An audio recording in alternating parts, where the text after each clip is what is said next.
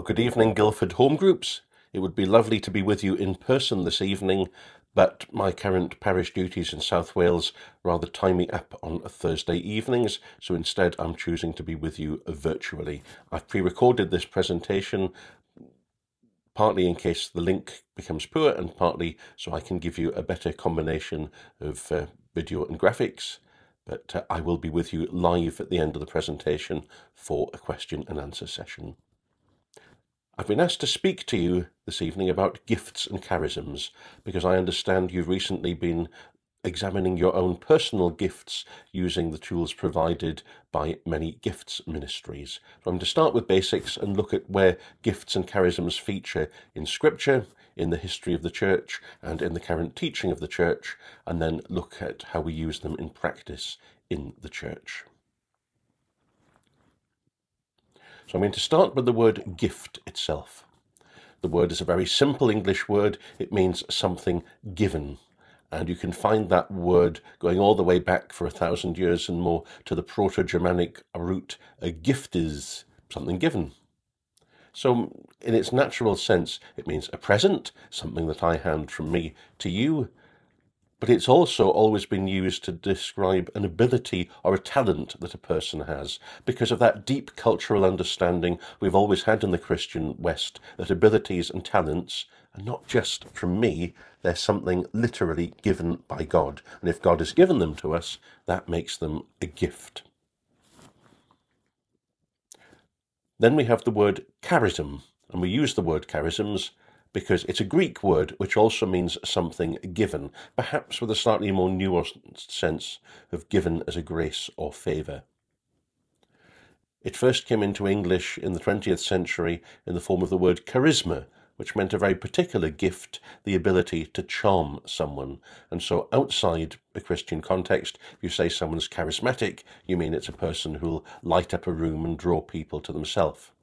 But in our Christian context, we've gone back and looked again at how the word charism is used in Greek in the Bible, and we use it in our context to mean gifts that are clearly given by God. And because it's a Greek word, there are a couple of ways of making the plural.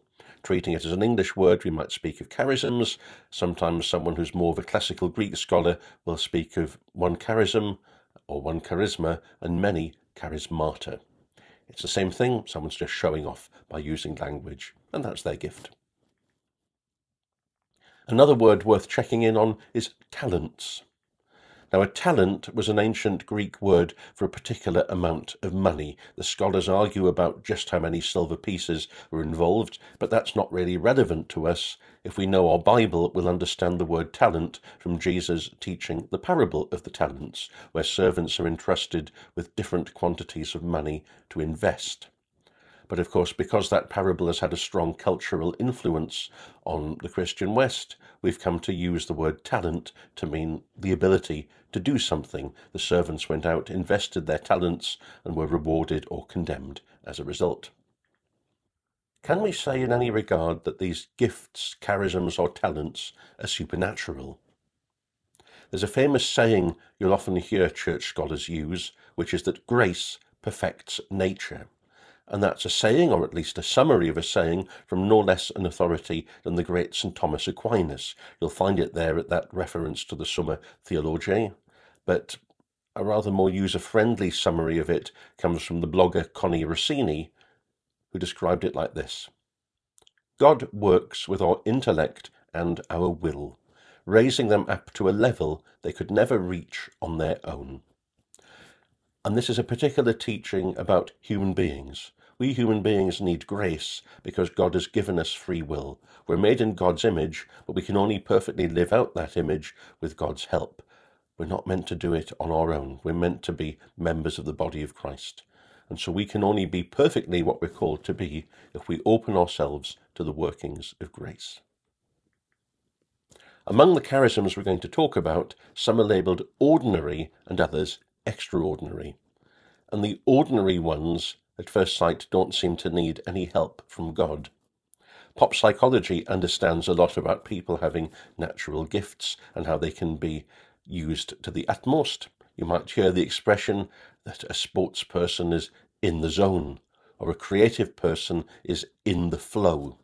These words have very similar but not quite overlapping senses, but they both refer to a state of mind where a person is very focused to the point that they tune out what else is going on in the world, that they're doing a process which they've done so often it's become instinctive, and they're drawing on skills. Now, skills are things we can learn and perfect by doing regularly, but this is using the skill in the best possible way, maxing out your ability, totally focused, not distracted by anything. It's become second nature.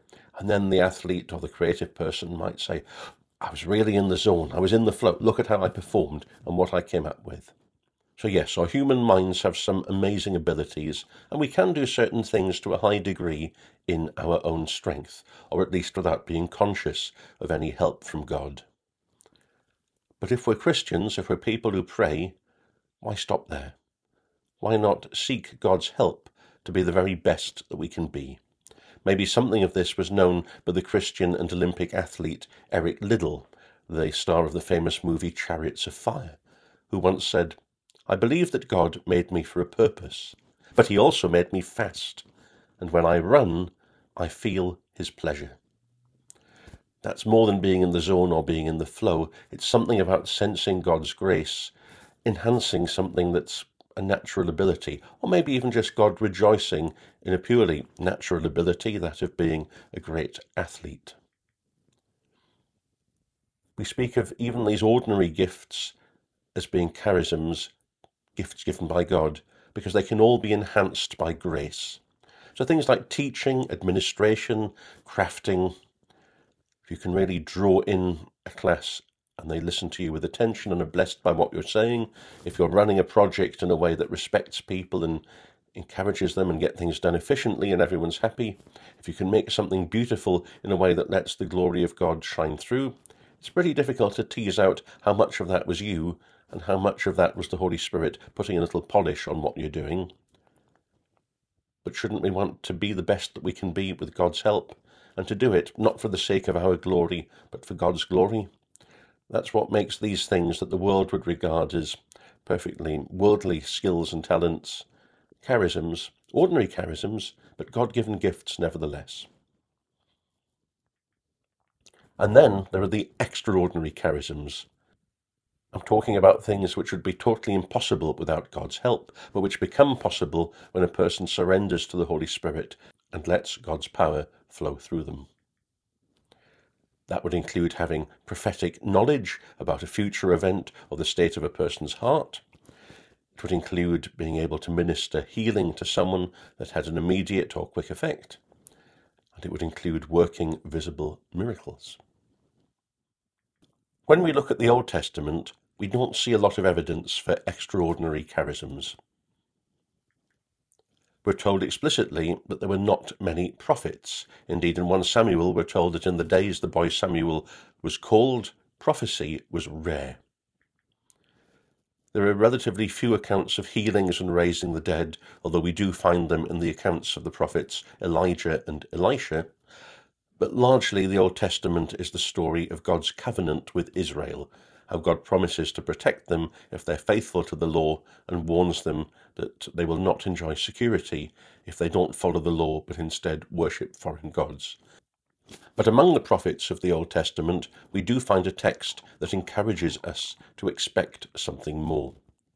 In the prophet Joel, God says, I will pour out my spirit on all flesh. Your sons and your daughters shall prophesy. Your old men shall dream dreams, and your young men shall see visions.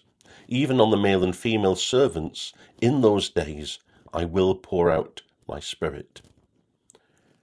It's a prophecy of a future coming, and it's one that comes very close in the days that our Lord Jesus walks the earth. For at the end of St. Mark's Gospel, almost his final words, these are spoken after the resurrection as a commission to his followers. Our Lord himself says, these signs will accompany those who believe. In my name they will cast out demons. They will speak in new tongues. They will pick up serpents with their hands, and if they drink any deadly poison, it will not hurt them. They will lay their hands on the sick, and they will recover. Now, those are listed as signs because they're dramatic. They're not all charisms. 3 of them are. Any Christian has authority to command demons to leave, but that can be enhanced with a charism of discernment of spirits. Healing, of course, is a charism, as is praying in tongues. On the other hand, well, picking up serpents or drinking poison without deadly effect might be very particular gifts given to you if you need them, but I'm not proposing that the Guildford Home Groups suddenly start a snake handling or a poison tasting club to develop those charisms. Those are signs that God gives you when you need them urgently to get out of a difficult situation, as Paul did on the island of Malta. The prophecy of Joel is fulfilled on the day of Pentecost, at least our Christian Pentecost. The original Pentecost was a Jewish harvest festival celebrated every year. But on that particular Pentecost, 50 days after the Lord rose from the dead, the apostles were gathered preaching in the public square, and they were anointed by tongues of fire that came down from heaven, and a miracle allowed the people there of different races and tongues to instantaneously understand whatever it was that St. Peter was saying. And Peter immediately understood that what they were witnessing there was the fulfillment of the prophecy of Joel, and he says so. But what happens on the day of Pentecost is not a good template for how charisms continue to work in the church afterwards. It was more of a dramatic kickstart for the church. What we do find happens as the more normal Christian experience is also recorded in the book of Acts. And these are the things that the book says are the signs of the Holy Spirit at work. So in chapter 8, verse 17, Philip's preaching to a group of Samaritans, and then a couple of apostles come and lay hands on them, and we're told they received the Holy Spirit. We're not told what the sign was, but we can intuit that probably they prayed in tongues or they prophesied in order for this to be asserted. It's made more clear in Acts chapter 10, verse 46, where Peter is preaching in the household of Cornelius, the Roman soldier, and his entourage, and we're told that even as Peter was preaching, and even before he'd got round to baptizing them, thank you very much, with water, Cornelius and his companions start manifesting tongues and extolling God. And Peter says, well, there's no argument now. Clearly I have to baptize them. God has shown them fit for his gifts. In chapter 19, verse 6, again, the apostles are preaching in Ephesus, and when they lay hands on the new converts, they pray in tongues and they prophesy. So these things become the common experience in Acts of the Holy Spirit at work. In 1 Corinthians chapter 12, St. Paul gives examples of the charisms that he knows operate in the church, and clearly, particularly in the church at Corinth. There are gifts of wisdom and knowledge. There are gifts, plural, of healing. The fact Paul says it in the plural is important, and we'll come back to that. And we're told there were gifts of miracles, prophecy, distinguishing different kinds of spirits, gifts of tongues, and interpreting the meaning of tongues. Now, when the Bible gives you a list like that, is it being illustrative or prescriptive? Is it offering you a window or a box? A window is a way of looking at something, and if you shift your gaze, you can see a little bit more that way or that way. A window offers you insight. Whereas if you put something in a box, it has hard edges and things are either inside the box or outside the box. And it's my firm belief that when the Bible offers us a list of something like this, the Bible is not seeking to give an exhaustive and exact list of gifts. Rather, it's helping us to understand things by giving us some windows and saying, this is how the Holy Spirit can work. Remember, the Holy Spirit is creative. The Spirit blows where it wills. I think it would be very dangerous to say that what's already in the Bible is an exhaustive description of how the Spirit can work. The Bible is exhaustive in explaining everything we need to know to get to heaven, but as John says at the end of his gospel, if everything Jesus did were written down, all the books of the world couldn't hold them, and how much more so for the work of the Spirit through the many millions of believers. So let's come back to the fact that Paul mentions gifts of healings. When you see the ways that different people with gifts of healings work in the church, there are different styles. I've heard many testimonies of healing by preaching. Someone's proclaiming the word of God, and a healing is worked in the listeners as their hearts respond to that.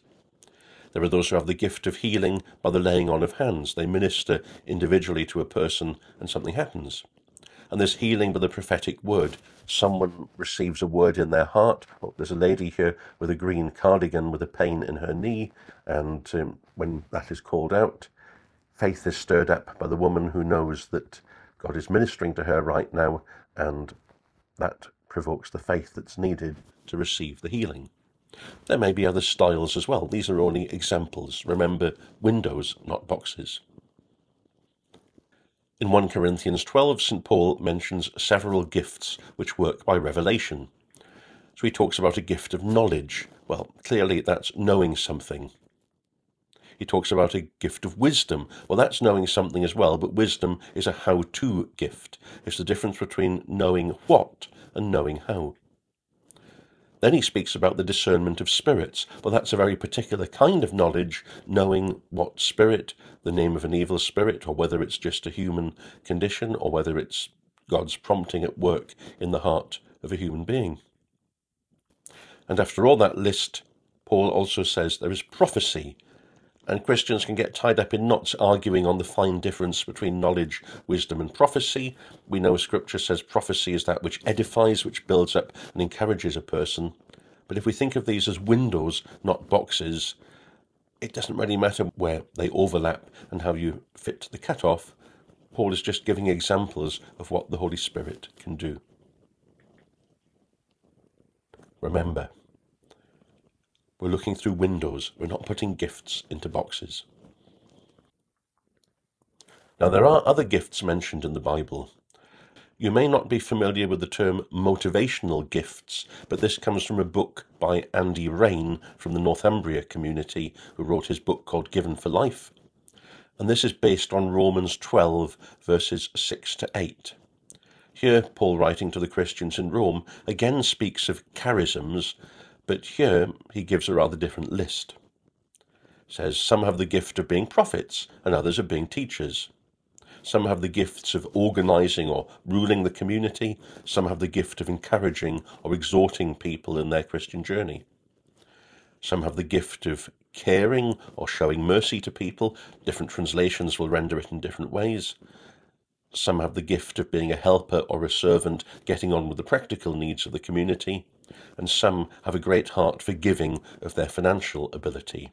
Now, you can read more about motivational gifts in Andy Rain's book, but I wanted to share that with you just to show you that elsewhere in the Bible, St. Paul gives another list of what he calls charisms, and it's not the same thing. So again, think windows, not boxes. There's also a list in Scripture of what we might call positional gifts, and you'll find this in Ephesians 4:11. And although some Bible translations will say, and to some their gift was this, and to some their gift was that, this passage is not using the word charism. It's using a different Greek word, idoken. And here it says some have the gift of being apostles, network builders, building up the wider church. Some have the gift of being a prophet. Some have the gift of being an evangelist, which means someone who preaches with conviction and wins hearts for Christ. And some he made shepherds or pastors and teachers. And the scholars argue about whether shepherd and teacher is a single category because the person who guides the community needs to be able to teach it, or whether it's teasing out two different gifts. But these are positional gifts. Think of them as positions to which a person might be appointed, because we would say that a public role is in the gift of the person in authority who hands out things. And that's why sometimes you'll hear teaching about the office of prophet as opposed to the gift of prophet. An individual might occasionally prophesy in a prayer group, but someone with a recognized gift of receiving accurate prophecy might be recognized in the wider church community as someone you go to get advice from God, and would be said to have the office of prophet. Similarly, if God calls them to go and speak to rulers of nations and to leaders in other contexts, that would be the sign that someone had the office of prophet and not just a ministry of it. So that's the theory of what we see happening in the days of the New Testament. But what happens as the church grows and tries to live this out? Well, we have some evidence from the early church. There's a document called the Didache, the teaching of how to live as Christians, written around the year 100, and it clearly attests that there were prophets in the local community. In the year 162 or thereabouts, St. Justin the Martyr in his writings comments that gifts of prophecy exist among us. In the year 200, Irenaeus, writing somewhere in France, mentions that there are brothers who possess prophetic gifts. In the year 313, Christianity comes out of the shadows. The Emperor Constantine passes the Edict of Milan, and Christianity is decriminalized in the Roman Empire, which is where most of the Christians in the world still are. You can understand that as an underground movement risking death and many persecutions, most of the believers would be fairly fervent and have a great openness to the gifts of the Spirit. But now the church comes out of the shadows, and that leads to a great dilution, the more so a few years later when it becomes the official state religion of the Roman Empire, and now very many career clergy are needed to run the public churches. And so there will be a number of Christian leaders who perhaps are not entering the ministry for the right reasons. It might be about power, status, and authority, and not about deep discipleship and surrender to Christ. Whatever the full reasons behind it, just over a century later, St. Augustine of Hippo, writing in 426, says that there are no more tongues. The charismatic gifts have died out in a century of the church being an open, public, and official religion. Now, that's not to say that prophecy and healing are totally disappeared from the church.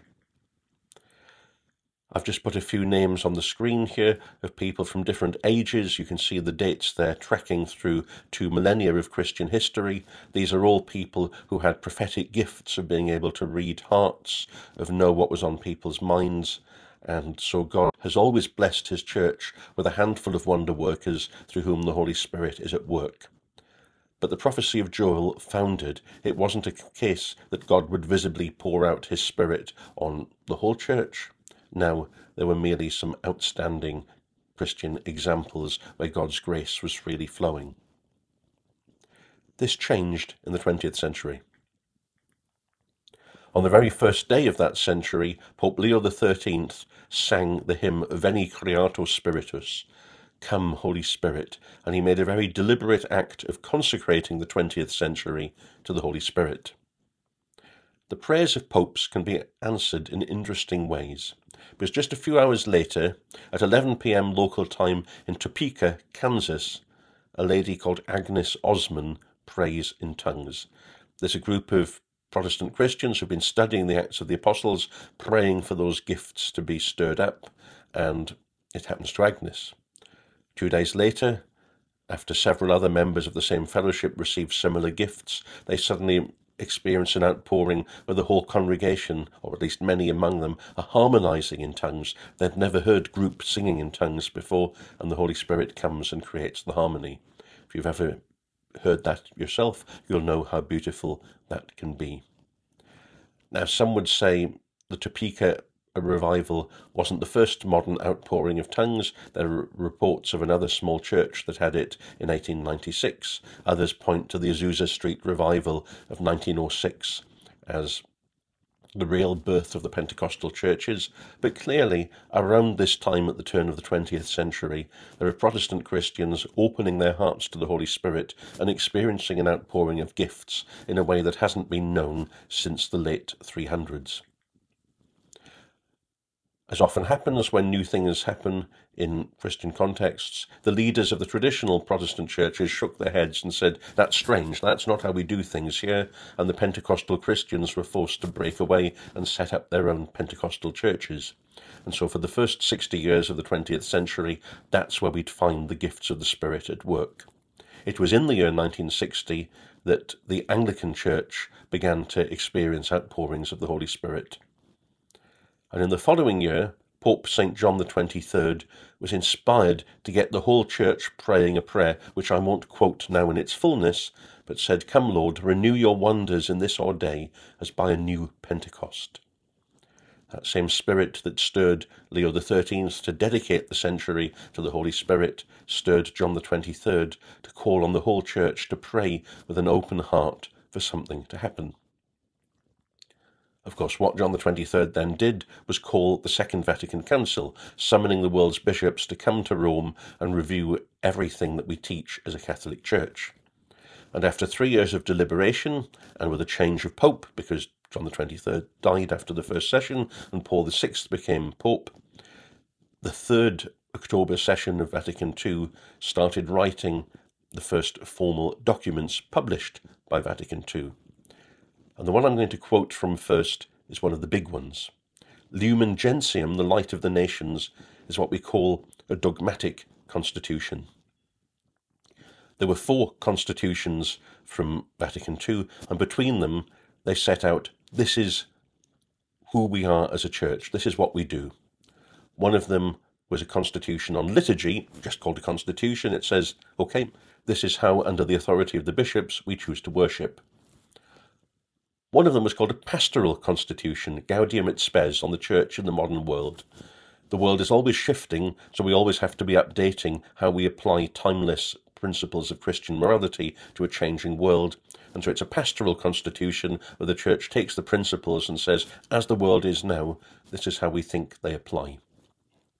But the other 2 constitutions were dogmatic constitutions, and in these, our church's leaders set out firmly, we, as all the bishops of the church in union with the Pope, we are stating clearly, this is dogma. This is what we have received from God. This is what we believe as members of the Catholic Church. And there were 2 dogmatic constitutions. One, De Verbum, was about Scripture and said, this is how we believe God has spoken to us through Scripture and through tradition. And the other, Lumen Gentium, was about the Church. It said, this is what we believe God has called the Church to be. So you don't get a more authoritative statement of Catholic teaching than what I'm going to show you next. It's a dogmatic constitution. It's our bishops saying, this is what the Catholic Church believes. From chapter 12, Charisms, whether they be the more outstanding or the more simple and widely diffused, are to be received with thanksgiving and consolation, for they are perfectly suited to and useful for the needs of the Church. Extraordinary gifts are not to be sought after, nor are the fruits of apostolic labour to be presumptuously expected from their use. Now remember, this is 1964. Charismatic renewal has not yet come to the Catholic Church. While there have always been a handful of wonder-working saints, widespread charisms haven't been experienced by Catholics since the 300s, though they've been experienced in the Pentecostal churches for the last 60 years. But the bishops, speaking in the name of the Church, say charisms are to be received with thanksgiving and consolation. Thank you, Lord, that you've given gifts to your Church. And Lord, we are happy and pleased and comforted because we need these gifts for the Church. Now, there's a warning here, extraordinary gifts are not to be sought after. This is probably drawn from the teaching of St. John of the Cross and St. Teresa of Avila, who warn against being too drawn to just ask for extraordinary gifts myself, because pride can come in that way. Oh, look at me, I've got a spiritual gift.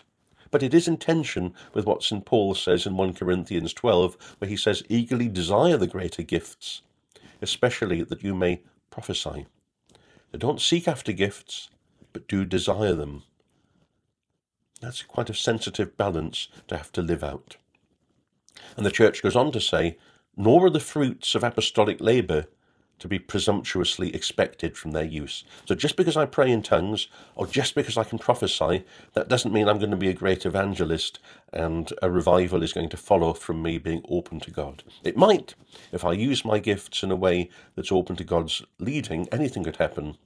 But the mere fact that I have a spiritual gift, that I manifest a charism, isn't automatically going to transform the Church around me. That's sobering. Now, the Second Vatican Council didn't stop there. The 4 main documents were constitutions, but it also produced 12 other documents, several of them called decrees, that zone in on different areas of church life and enhance what's already been said in the constitutions.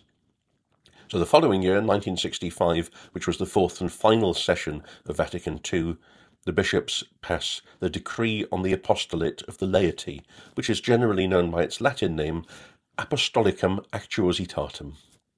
and this has more to say about charisms. Mostly you'll find it in paragraph 3. The laity derive the right and duty to the apostolate from their union with Christ the head. Incorporated into Christ's mystical body through baptism and strengthened by the power of the Holy Spirit through confirmation, they are assigned to the apostolate by the Lord himself. To put this another way, as Pope Francis did when he was newly elected, he said, look, because of our baptism, we're all called to be missionary disciples. If we're baptized, we have both the right to spread the message of Jesus and the duty to tell people about him and invite them to follow him. And that's why we're given the power of the Holy Spirit through confirmation, so we can do things like this.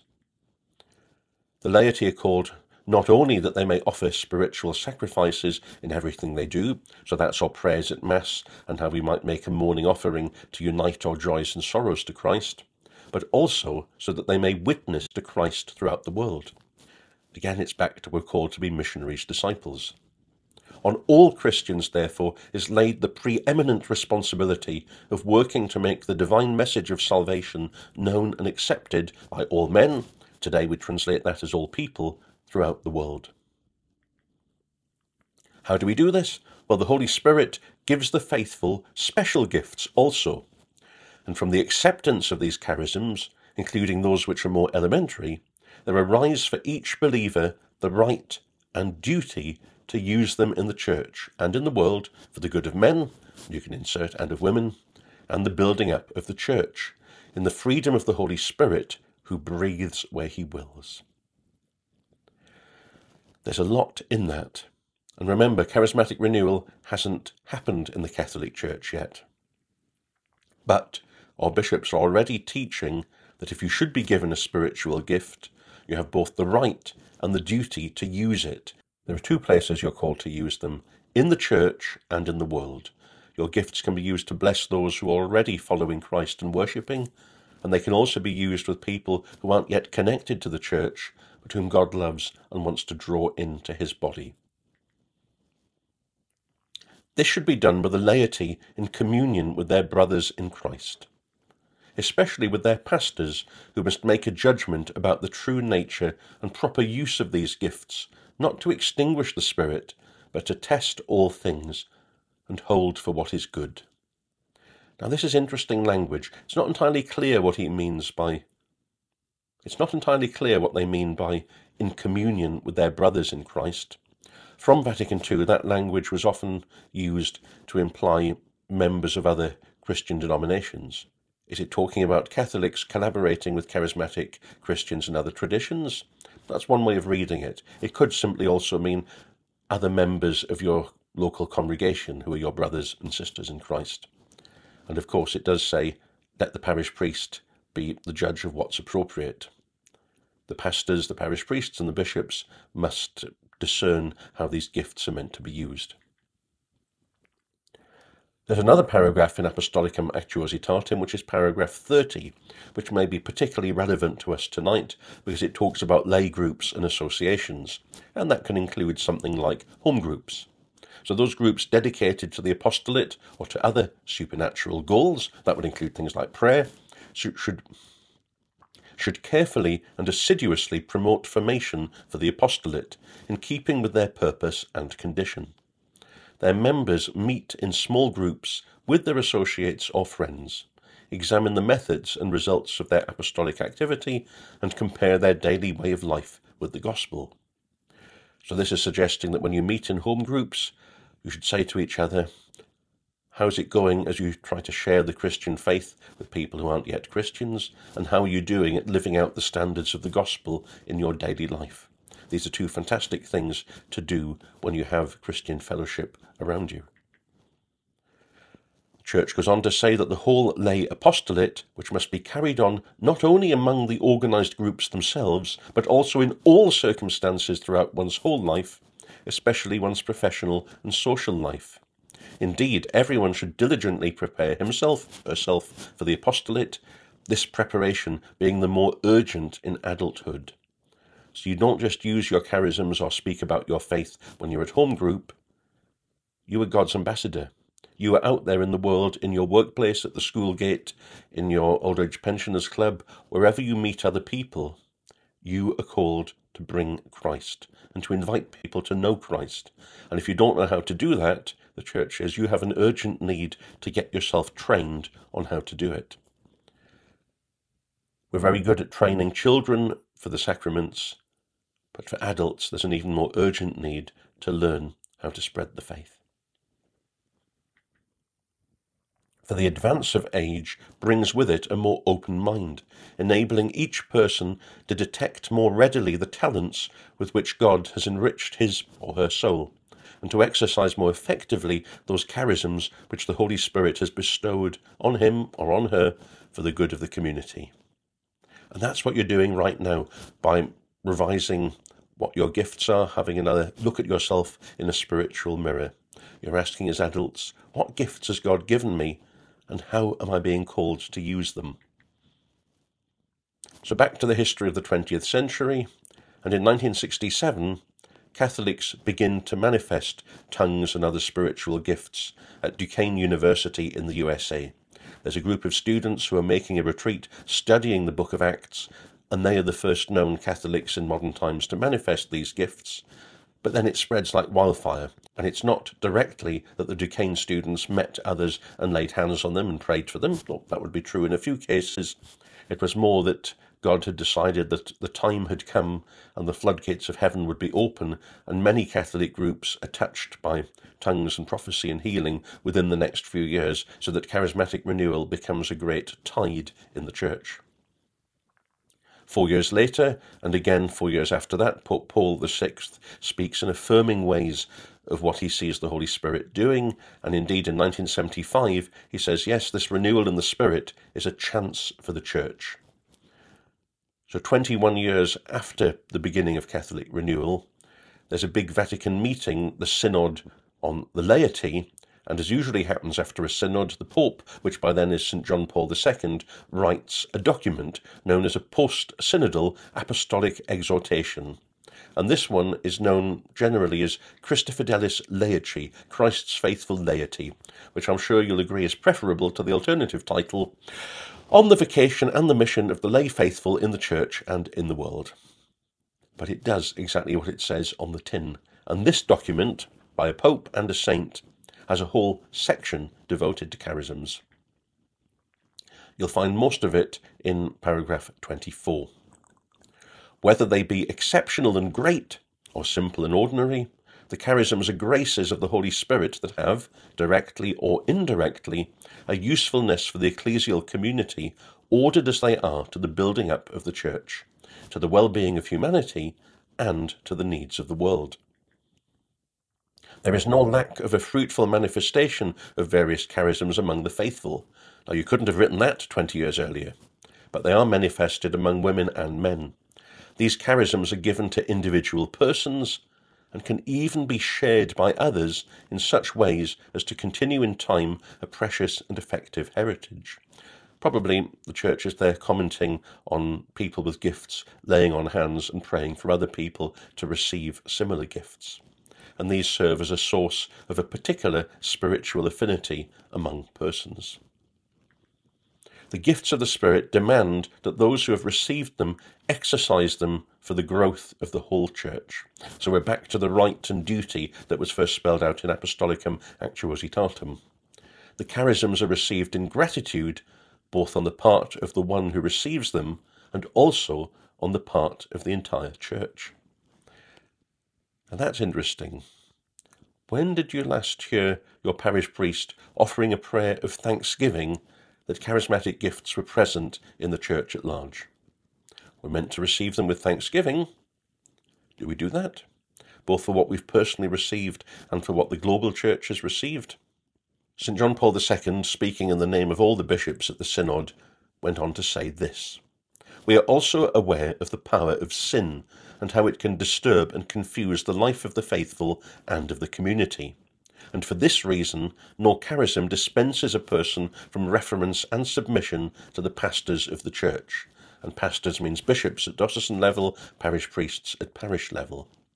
So the fact you've been given a gift doesn't give you authority to override your parish priest and say, no, no, I've got a duty to use my gift, so even if you don't want me to, I'm going to go and pray with people in a certain way.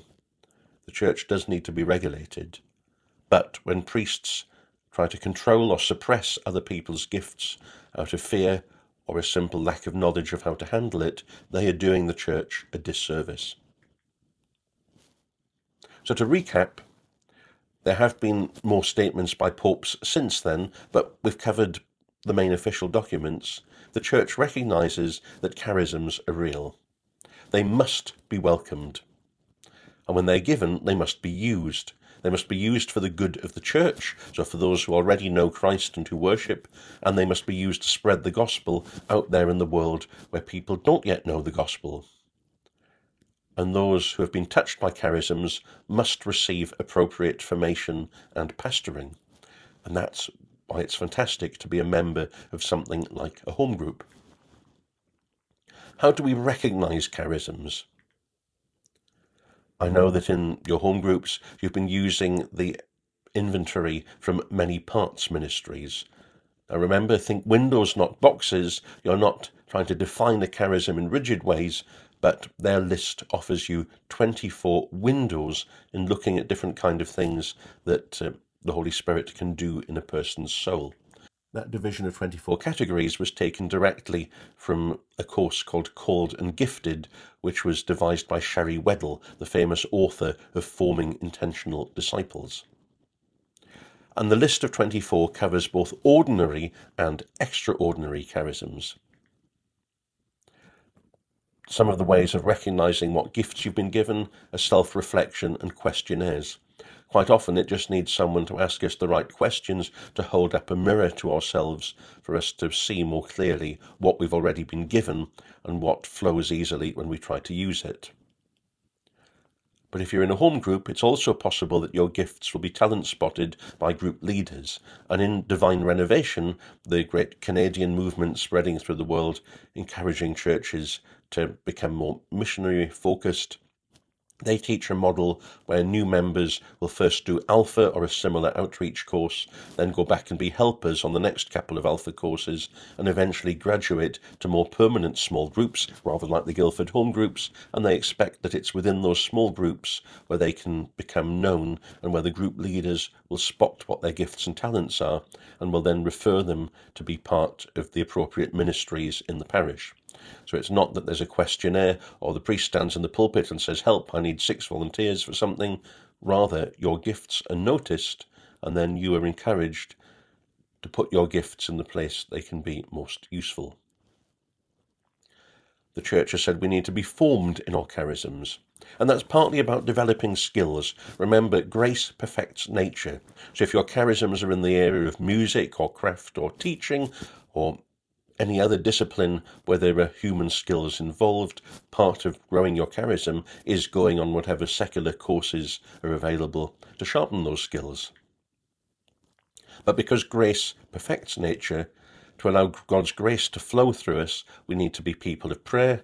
We need to be going to confession regularly to deal with the effects of sin in our life so that grace can flow through us to its fullness.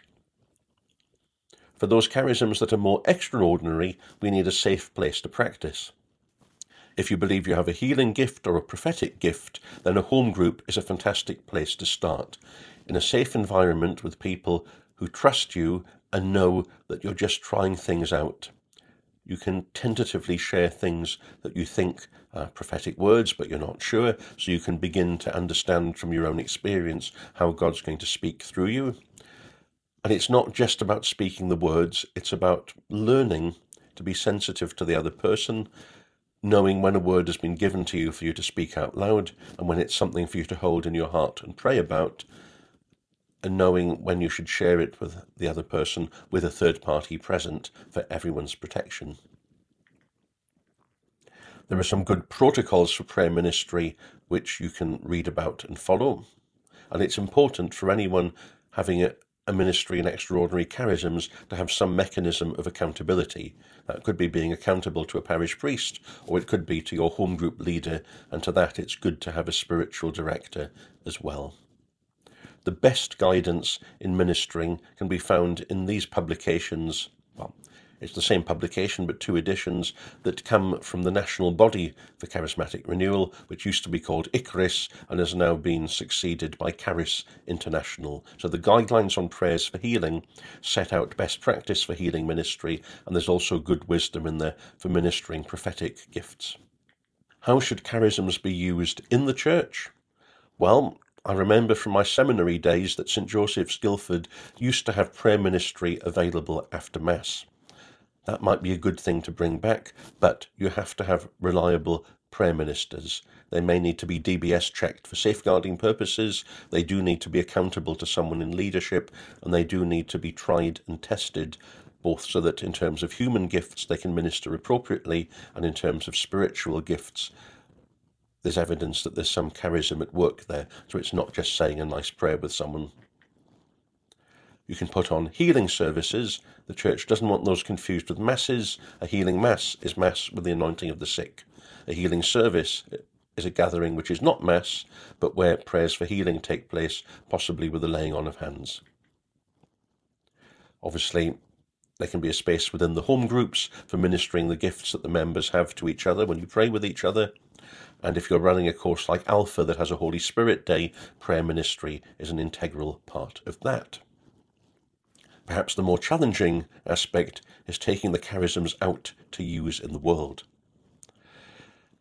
Your own family is a good place to start. When you're having prayer as a family, be open to the prompting of the Holy Spirit to share a prophetic word or picture, or to just lay on hands and pray for family members who need healing of mind or body, and see what God's going to do.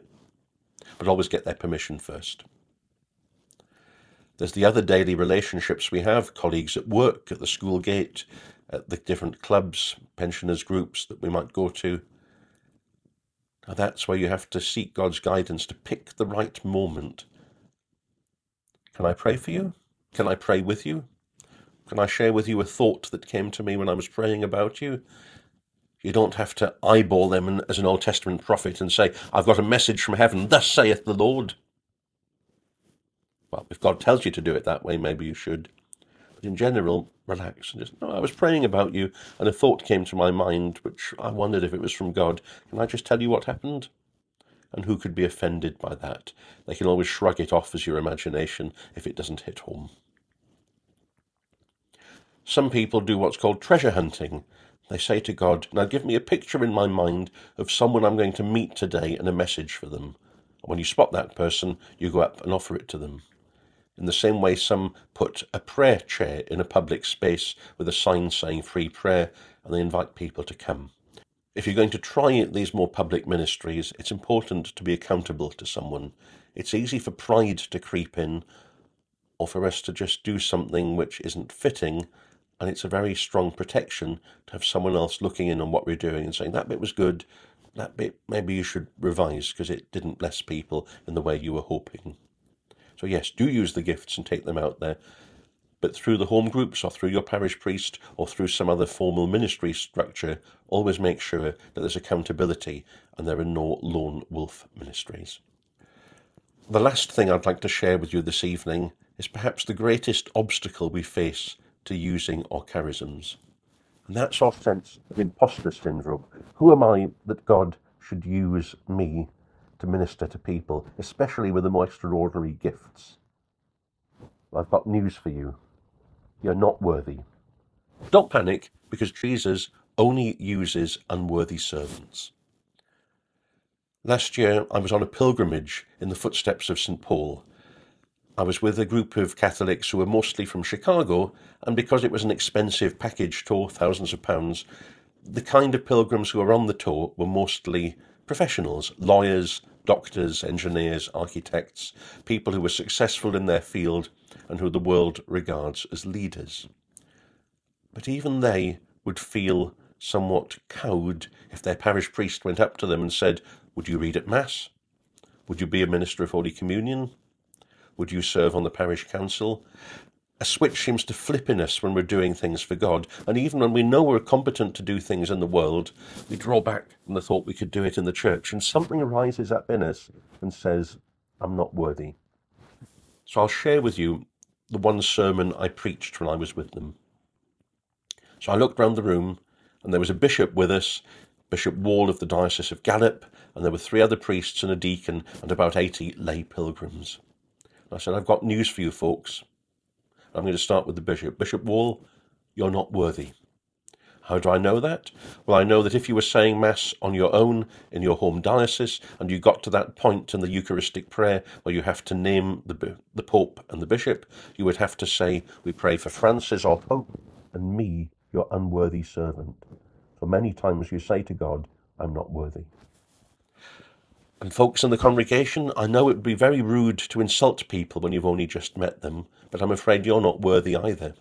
And I know that because I was with you for Mass yesterday, and just before you took Holy Communion, you all said, Lord, I'm not worthy to receive you, but only say the word, and my soul shall be healed. In fact, there are only 5 worthy people here today. There are 3 other priests and a deacon. And if you've ever been to the ordination of a priest or a deacon, you'll know there's a certain point where the candidate is presented and the bishop ordaining will ask, do you find him to be worthy? And the rector or a representative of the parish will stand up and say, after consultation among the people of God, I testify that he has been found worthy. And the people cry out, thanks be to God.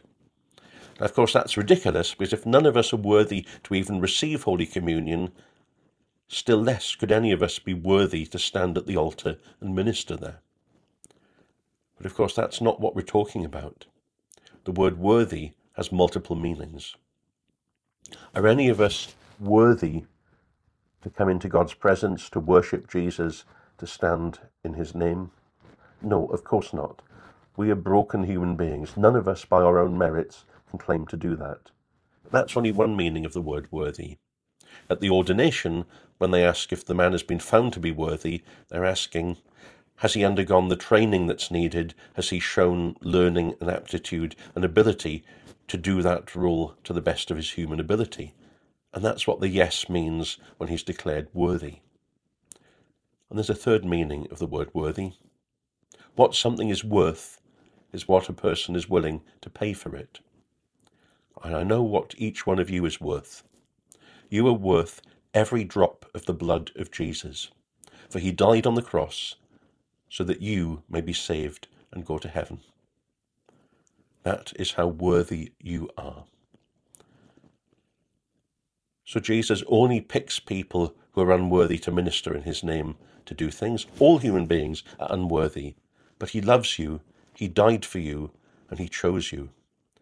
So next time your parish priest asks you to do a certain task, or the Holy Spirit stirs up your heart to use a certain gift, don't indulge in false humility and say, oh Lord, I couldn't possibly.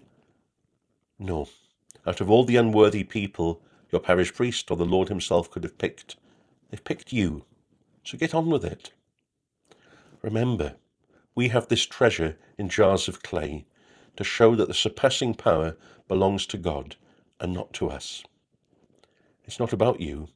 It's about God, who loves the world and wants his love to flow through you, and asks you to know that you're unworthy so that you don't get too big-headed about it. Now go, learn how to use God's gifts well, and set the world on fire.